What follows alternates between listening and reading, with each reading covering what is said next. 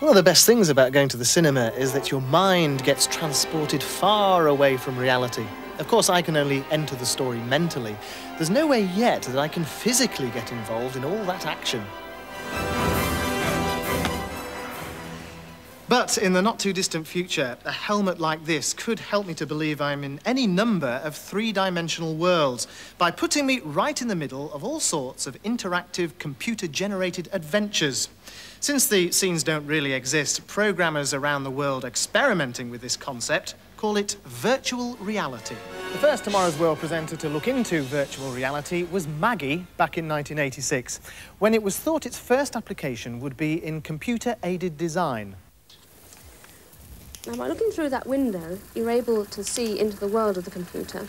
And by wearing the helmet, you're able to see it in 3D. So down there's the television I was talking about, with my glass on the top. Move around, and up comes my flash new table. There it is. So everything is in the room just where I said it was. Since then, a new helmet has been developed, so that the single TV set has been replaced by two liquid crystal screens, one for each eye. And now you get a full-colour illusion of 3 dimensions and in much greater detail. Of course, at home, we can only offer you a single screen image, so you'll just have to believe me when I tell you that the sensation of depth that I'm seeing is quite convincing. Well, this is some sort of landscape, hills over there, perhaps a lake, that white piece. Turning round. Aha, a room. Let's go and see what happens in there. Some mysterious figures over to my right. That's a door straight ahead. Oh, I'm just about to bump into an aeroplane, so we'll just move round, perhaps go over there to the corner and see what's around this way. Behind me is a window and a mysterious blue figure. There's a table over there, and over my left shoulder, an orange figure. Well, these changing images are being generated by computer in direct response to the movements of my head. I'm actually standing in an invisible electromagnetic field being transmitted from up there. Signals from 3 perpendicular receiving coils and a sensor on the helmet here tell the computer where my head is in that field and which direction my head is pointing in. And the computer then produces the appropriate view. And as you've seen, I can also try and move around objects in this non-existent room. But it doesn't stop at helmets. Electronic gloves and suits have been added to gear worn by virtual realists in California. The computer images can then follow all sorts of body movements and even let you handle virtual objects. I'm going to try this new switch. See if I can turn on the fan. You can move around buildings, perhaps before they're actually constructed, just by pointing to the place you want to view from. Even car designers could test drive new models before committing themselves to the real thing. The technique, as we showed on last week's programme, could also be used to remotely control a robot, perhaps in space. And in medicine, the bones of this skeleton hand, produced from real body scanning data, can be studied as they follow the movements of the glove. Virtual reality's potential applications are limited only by our imagination. And the technology can even stimulate that when you let it take you into imaginary worlds, like those created by the American programmers. Meanwhile, in Britain, work has been progressing secretly behind closed doors on the first practical application of virtual reality: elaborate video games.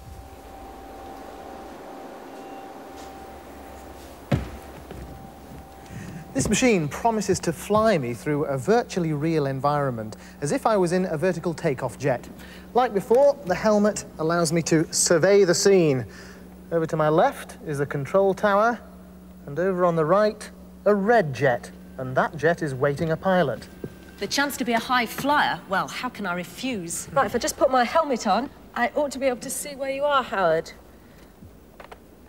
Right. Gooey. Oh, is that you over there in the green plane? That's me. I'll tell you what, why don't you take off first, and I'll try and join you at about 1,000 feet? Fine.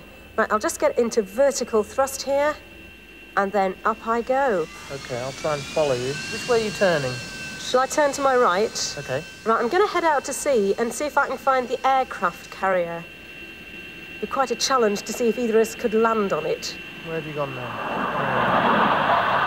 Oh, and away you go. Right, fine. I better try and catch up with you then. Where are you, Howard?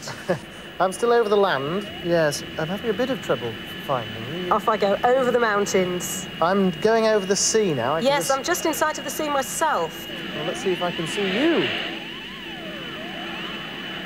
Nope. All this great expanse of blue around me, and suddenly, zooming up towards me, is this aircraft carrier. Oh, I've crashed. I'm back at the airfield again. All right, I can see the frigate over there, and hopefully the aircraft carrier is right below me. You can see a tip of it. I'm not sure whether I'm actually on it, but I've got to do it a bit more slowly, otherwise I'm going to ditch in the sea. There's the main bit. Oh, what am I on? Good man. All right! I've landed just on the very edge of the aircraft carrier. I think I must be hanging over the edge. How are you doing, Kate? I feel pretty ill. Well, you know, that's just the beginning. They're already working on the next stage, which is to add real motion. These prototype personal simulators promise to be the ultimate machines in which to virtually escape reality. Along with the simulated motion, these graphics respond directly to your flight of fancy. We're seeing a two-dimensional virtual world, but when helmets are incorporated, it'll look and feel full 3D. And imagine many simulators linked up into a global network. If that happens, minds thousands of miles apart could share limitless experiences in their own fantasy world.